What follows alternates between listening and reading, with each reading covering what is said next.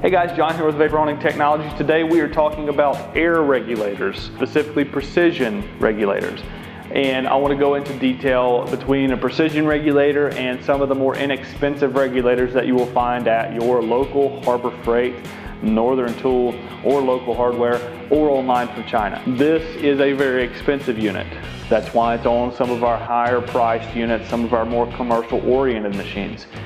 We put it on there for a reason. Better precision, better control. This unit right here will precisely measure your incoming air pressure, whether it's static pressure or working pressure. It will accurately and precisely measure that, and you can change it very quickly. If you've ever used two different regulators, a precision and a regular standard, you're going to realize that there's a big difference in precision, control. So we use these precision regulators on the higher end products, specifically the 800P FL and up. The 800P base model does not have this, the Weekend Warrior does not have this. So you have to get the 800P FL and up. These are hundreds of dollars.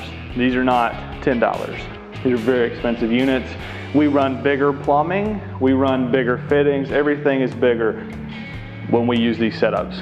So you get, again, more flow, which means more production speed, more volume in general.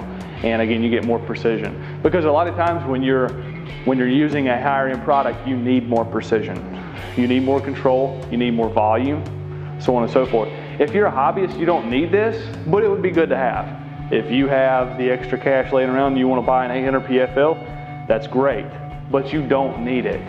You can use a standard regulator, but for the guys in the world that do need this and the companies that need this, this is what we use. And this is why we do it. And we put it up here so you can accurately see it while you're blasting your parts, and you can control it by the turn of a knob very quickly and easily. A quarter of a turn probably jumps PSI, 5 PSI. So you can imagine how quickly you can go up or down in pressure. And that needle does not flutter. It will stay exactly where you're turning the unit. So if you need 80, you can put it right on 80. If you need 82, you can put it on 82. You get the point. Hope you guys liked today's video. If you have more questions, give us a call, shoot us an email. We're here to help find what you need. Please like and subscribe to the channel for daily updates, weekly updates. Thanks for watching.